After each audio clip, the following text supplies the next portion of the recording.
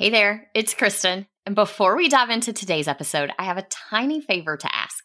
I'm planning some exciting stuff this year for the podcast and my courses, and I would really love your input. I put together a super quick survey. It's mostly multiple choice and shouldn't take you more than a few minutes. Your feedback will directly shape the content I create this year, so I can make sure it's exactly what you need to thrive in your business without the hustle.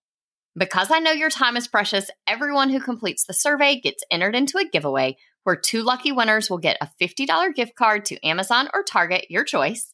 It's just a little thank you for helping me make this year on the show the best yet.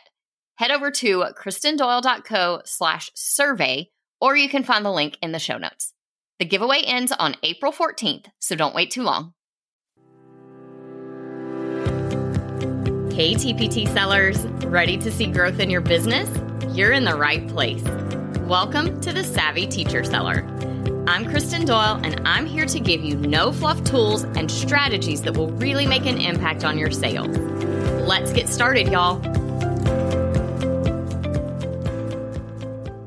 Hey y'all, I am so excited that you're joining me today. Today's episode is all about how to create an amazing buyer experience in your own website store. This is the 3rd episode in the Selling on Your Site series. So if you missed the first 2, you might want to go back and check out episodes 23 and 24 after listening to this one.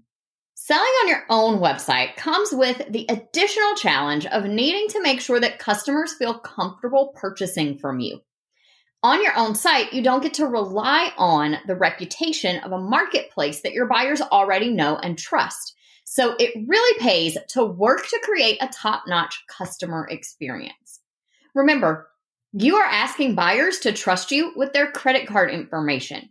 So make sure that your site looks like one that you would be comfortable buying from.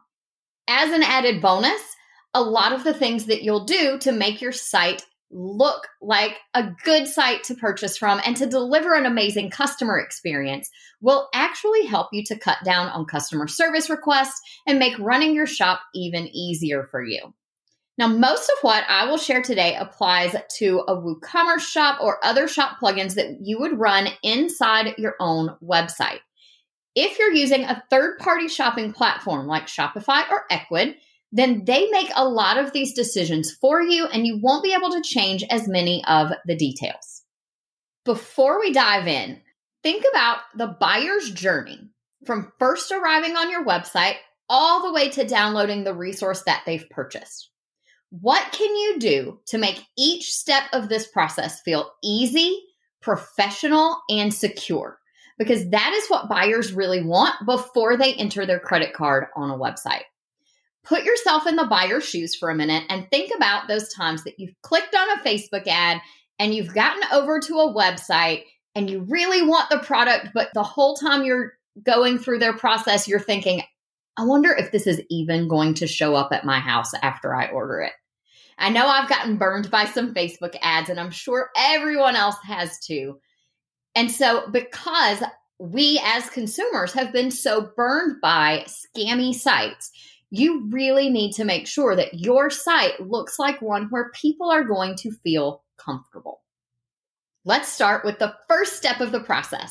When buyers arrive on their site, so what can you do to make the browsing and searching experience amazing? Ask yourself as you're looking through your shop, is your shop organized? Is it free of clutter?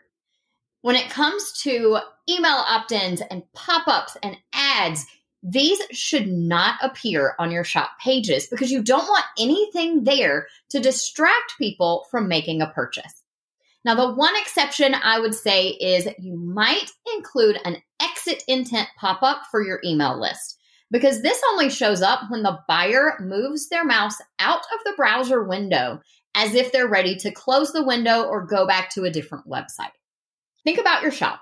How are buyers able to browse and search within your shop? You'll want to make sure that you have clearly organized categories, that you have a way to search products that is separate from blog posts so that everything that is returned in that search is a product. You might want to use some additional plugins One that I really like is a product filtering plugin. And what this does is allow buyers to filter products based on multiple factors, like what subject or what grade level a product is for, or whether it's part of a product line, those sorts of things. This does require an additional plugin in addition to WooCommerce. You also might want plugins for things like wish lists or to ask buyers to leave reviews. I even know of TPT sellers who have reward point plugins that allow buyers to get points for leaving a review and then use those points to shop in your site. Plugin options for these really will depend on your specific setup, and what works best for one won't work best for others. So I'm not going to make blanket recommendations here, but if you need a recommendation for one of those plugins, feel free to message me on Instagram. Now, once buyers have shopped and added a product to their cart, how can they find their cart? Now, this seems like an obvious thing that should just be included easily, but many out-of-the-box WooCommerce shops really only show the cart link immediately after adding an item to the cart, and it's just a text link that says View Cart. If the buyer keeps shopping, they may not know where to go to locate that cart and check out later. So you'll want to make sure you add a cart link in your menu. I like to do a drop down under the shop menu that has a link to the cart, the checkout, and the account page. And another thing I really love is adding a cart icon in the very top bar, maybe next to your menu links, that has a pop-out cart on the side of the page. This makes it really easy for buyers to find that cart because it's not even a text link they're looking for. It's a nice visual of a cart. Sometimes these will even show how many items are in the cart and their total amount. Once you get them to their cart, we are in the checkout process phase. Your cart and checkout pages should be clean and clear. I would recommend no pop-ups or sidebars or anything else on the page other than the cart itself and then the checkout form. Everything on these pages should really exist to do two things. Number one, to move buyers through the checkout process. And number two, to reassure them that your site is a safe place to shop. Now, your cart page might include some related resource upsells. That would be a good thing to include on your cart page and doesn't distract from what buyers are doing. The checkout page might include some buyer testimonials from happy customers, an icon of some sort showing that your checkout is secure, and maybe even a list of reasons to buy from you. So if you offer things like lifetime access, easy downloads, those sorts of things, you can highlight those on your checkout page to remind buyers and to reassure them that this is a good place to purchase. Another big piece of the checkout process is what payment methods you'll accept. You want to make it really easy for buyers to pay you and for them to be sure that you're using safe and secure payment methods. There are two very popular ones that I would recommend for everyone, and those are Stripe and PayPal. Stripe is very popular. It's used by big and small businesses alike. Some of the businesses that you might have shopped from that use Stripe include Wayfair, Amazon, Instacart, Peloton, Lyft. And actually, Stripe is who Shopify uses for all of their credit card processing as well.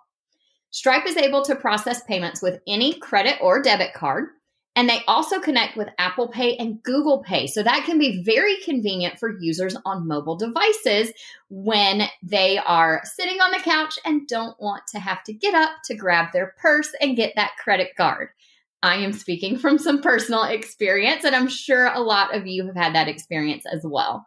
So we want to make sure that we're using those options to make it easy for buyers to go ahead and make a purchase. Now, I also recommended PayPal, and I know many of us as TPT sellers have a love-hate relationship with PayPal, or maybe yours is more like a hate-hate relationship. But the truth is that buyers like and trust PayPal.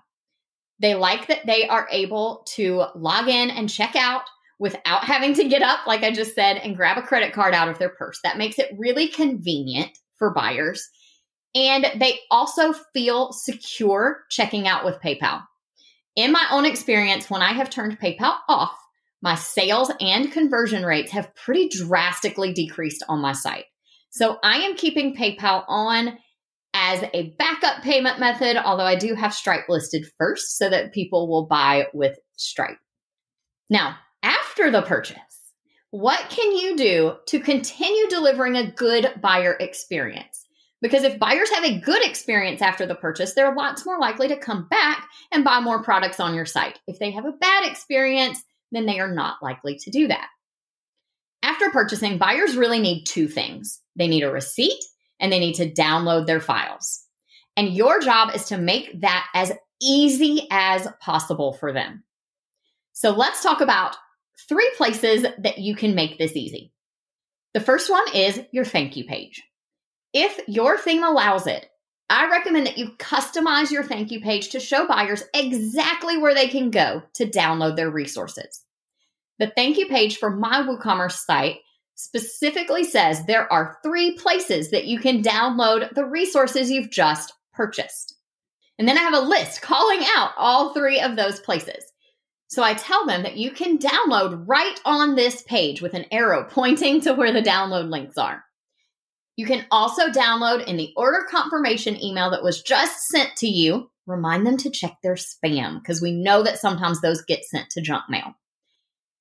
And I always make a point to remind them that they can come back anytime to download their purchase right in their account. Make sure you include a button for the account or tell them where to find the account login link in your menu bar and how to get to that downloads page. Make this as easy as possible for them. You might even include a screenshot on the thank you page circling where the download button is within your account settings. The second place that you can help make it easy for buyers to download their resource is in the confirmation email. Now, the standard confirmation email that goes out from WooCommerce is pretty basic, but I like to use a plugin called Cadence Email Designer, and we'll link that in the show notes.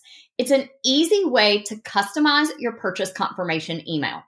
What I've done is add a paragraph at the top, thanking them for their purchase, and then telling them again those places where they can access their downloads.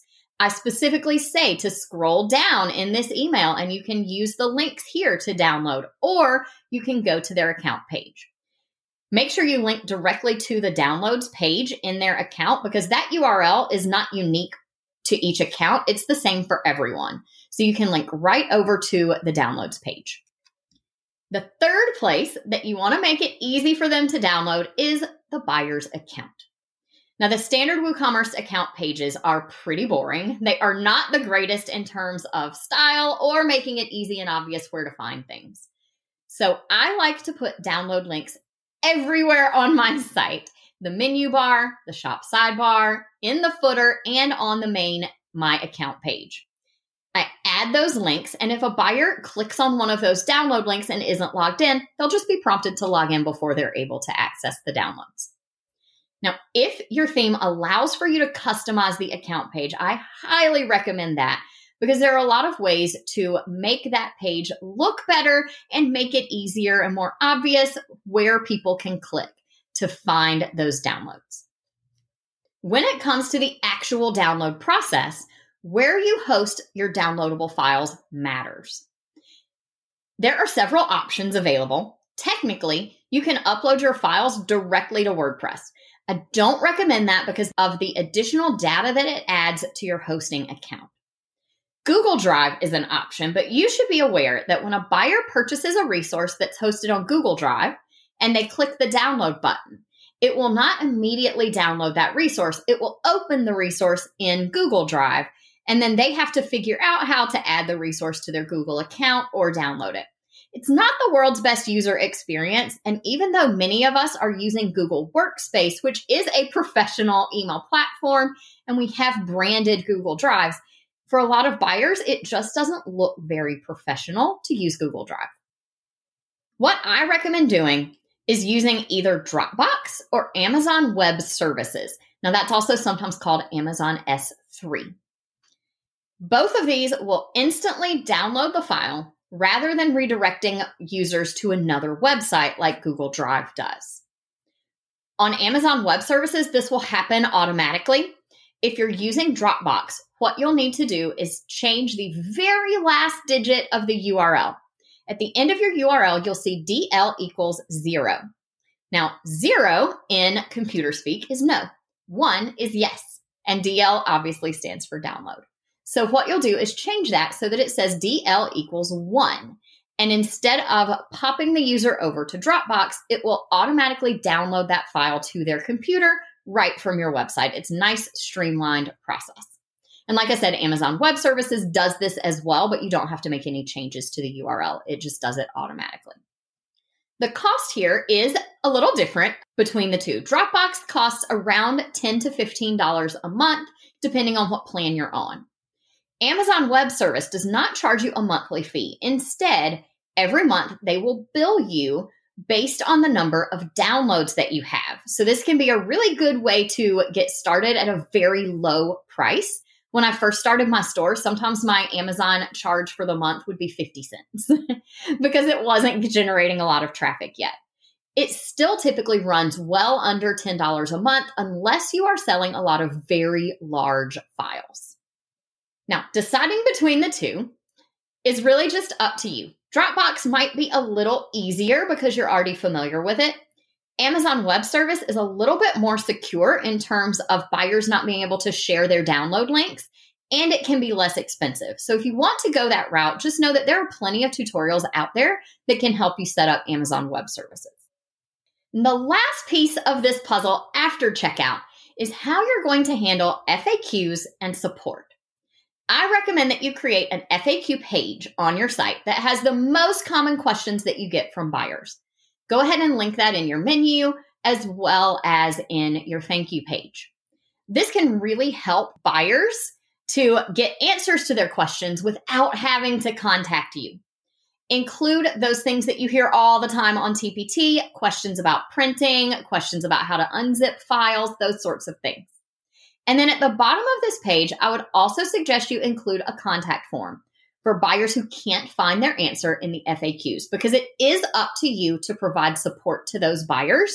And if they can't find a good way to get in touch with you, they're going to get very frustrated. They're going to stop buying from your site, and they may even request a refund through PayPal or put out a chargeback on their credit card. And you don't want that to happen. Now, if you already have a website store, then today's action step for you is to walk through the entire shopping to download process yourself. This includes actually purchasing a resource with real dollars in every payment method that you offer. Go ahead and choose your cheapest resource, but I promise the investment of those few dollars will be worth it. I recommend that you create a new account to do this using your personal email address. That way you are seeing everything the way that a brand new user would see it, and you're not seeing any admin differences. Make note of any spots where the process just doesn't feel smooth or you think of ways that it could be improved. You might also consider asking a teacher friend, maybe one who's a little less tech savvy, to make a purchase on your site and give you their impression and feedback on the process. Use this info to create a plan for how to improve the buyer experience on your shop. Now, it may take a little while to put all of these tips into process in your store, but in the end, it will be totally worth it. You'll have a professional shop where buyers feel confident shopping, and it will help eliminate the number one customer service question that most sellers get on their own shop, which is, where are my resources? Thank you so much for listening today. If this episode made you decide that it's time for your WooCommerce shop to get a customer experience makeover, I would love to help you with that. Whether you'd like me to do it for you in a VIP design day, or you would like to grab the WooCommerce shop DIY kit, you can get all the links and info in today's show notes at kristendoyle.co/episode 25. And if you have a TPT seller friend who has a website shop or is thinking about opening one, be sure to share this episode with them. Talk to you soon. I hope you enjoyed today's episode. If you did, please share it with another teacher seller who would also find it helpful. For more resources on growing your TPT business, head to kristendoyle.co/TPT. Talk to you soon.